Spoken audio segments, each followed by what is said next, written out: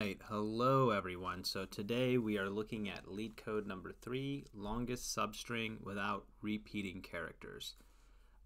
This is a very popular question that's asked at a lot of companies. You can see here in the last 6 to 8 months, very frequent at Bloomberg, Amazon, Microsoft, Facebook, all around. So I highly suggest that if you're not familiar with this problem and the patterns that it uses, to take some time to definitely familiarize yourself, because it's a good probability that you might see it out in the jungle. Okay, so here we have our prompt here. Given a string S, find the length of the longest substring without repeating characters. So here we have a string ABC, ABC, BB. The output is 3 because the longest substring without a repeating character is ABC. However, example 2, we have just a substring or a string with all repeating characters, so the longest substring is 1. Example 3, we have PWW, KEW, so our longest substring is going to be 3. Again, it can be KEW or WKE. All right, moving on, we can also have an empty string, and with an empty string, our output would be 0. Okay, so let's take a look at a brute force way to approach this problem, and then let's look at a more efficient way, which is using a pattern called sliding window. And it's definitely a pattern that you want to be very familiar with, because you're going to see the sliding window approach can solve a lot of problems anytime you're dealing with strings, contiguous strings, substrings. It's a great way to solve those types of problems. So let's look at both approaches. So here we have a string ABC, ABC, BB. So let's jump over here. Okay, so we have a string ABC, ABC, BB. Okay, and we want to get the longest substring, which is longest substring without repeating characters. So what would be a brute force way to do this? Well, what we could do is we could find every single substring in this input string, and then we could go in and hash every single one of those substrings and count the frequency. If the frequency of the characters is greater than 1, then we do not accept that string, and we want to find the longest substrings where all the frequency count of the characters are 1. So let's take a look here. So what if we found all the substrings? So we're going to have A, AB, ABC, ABA, let's see, ABCA, ABCA. Here we're going to have ABCAB, and so forth and so on. Okay, so we're going to get a lot of substrings with this. And then what we can do, brute force, is we can go ahead and hash this A, so we can have an A and a frequency of 1. So that could be a potential substring. We could have hash this, so we could have A, B, and count the frequency there. We can count the frequency of this substring. This will be A1, B1, C1. And then here, this substring, you can see that A is going to equal 2, B is going to equal 1, C is going to equal 1. So this will not be a potential candidate. Neither will this, because we have a repeating character there and a repeating character for B as well. And so what would our time and space complexity be for this? Well, to get every single substring brute force, it would be O of n squared would be our time for getting all the substrings. Then we would have to run a linear operation on every single one of those substrings. So our total time complexity would actually be O of n to the third. And what would be our space complexity? Well, to get every single substring, we're going to have O of n squared space, plus we're going to have to also have O of n one more O of n squared space to hash every single one of those substrings. So it's going to be O of n squared plus O of n squared. So our total space, or approximate, will be O of n squared space. So we have O of n cubed time and O of n squared space, which is not good, which is not great, right? So could we do better?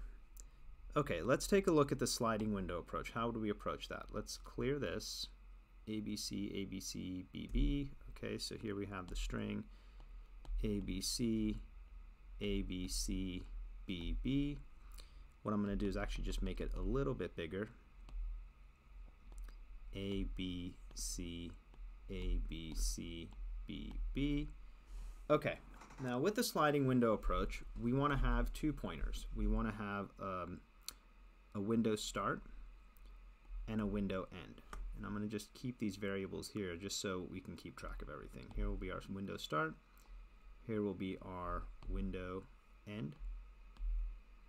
We're going to have a running max. Okay, and we can initialize that to 0 because we can have an empty string as an input. And if we do have an empty string, then we want to return 0. So our max is we can initialize that as 0. We want to have an ith index, or where we are iterating. Start and end I'll just keep track of the values, and I will be keeping track of really end, but at the index. And then we want a variable so far. I'm going to actually put it up here. Okay.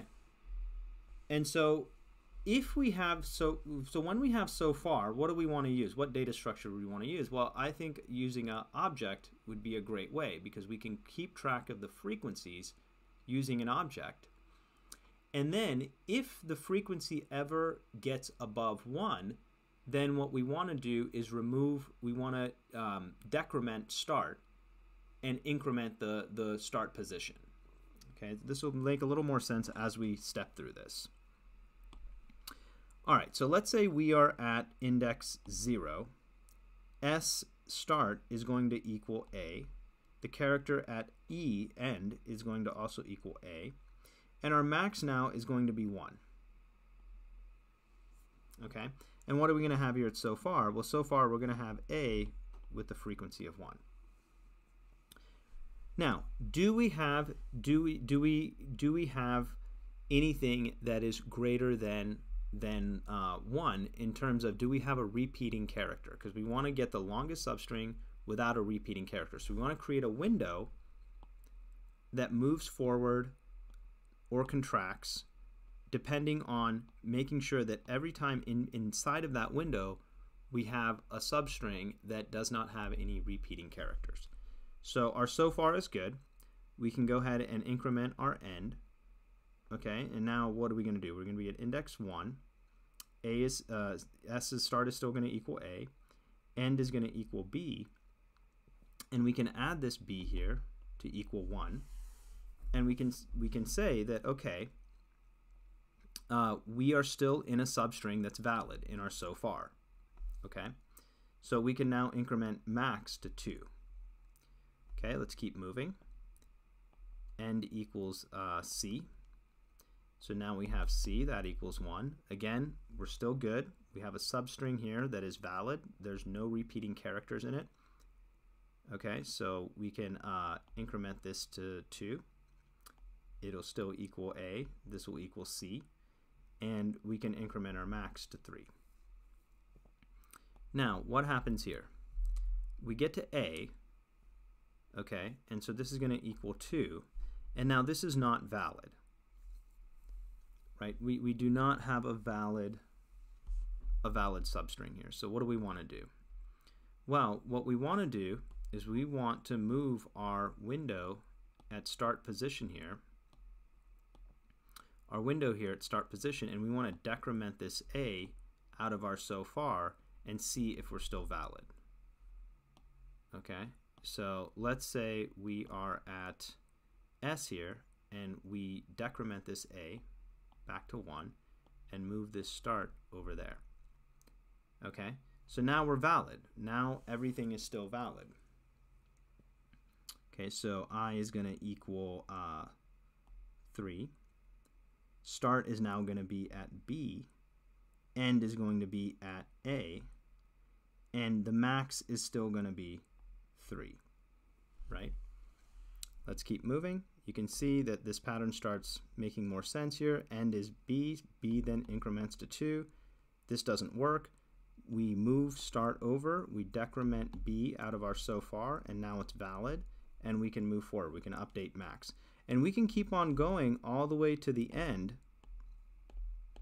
until we reach the end, and we can then deduce what is our max, and that's going to be our answer.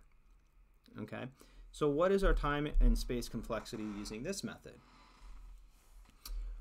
Well, our time complexity, how many times are we hitting each one of these variables, right?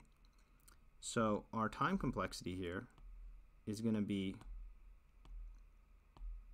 O of n squared, right? Because we can contract and expand, so worst case we could go through everything twice. And what would be our space complexity? Well, our space complexity is going to be our so far here. That's going to be the worst case. So at worst case, we could have every element in our so far. If the whole string there are no repeating elements in the entire string, then our space could be at worst case O of n. Okay, so this is much better than the brute force approach, which was O of n to the third and O of n squared space. Here we brought it down to O of n squared for time and O of n for space. Okay, so let's go ahead and move over to the code.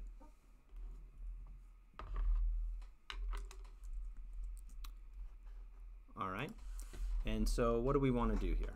First, what we want to do is we want to create a max variable. So we can say let max equals 0.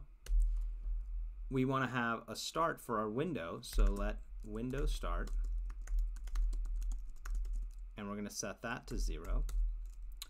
We want a hash, so we can do const so far, and we'll set that to an object. Okay, and then we want to iterate over our string. So for let window end, we'll set that to 0 when window end is less than s.length window end plus plus. Okay, so here we're substituting I and the end as the same variable. Okay, this is just going to be the window end is this right here, and that's what's incrementing, moving to the right.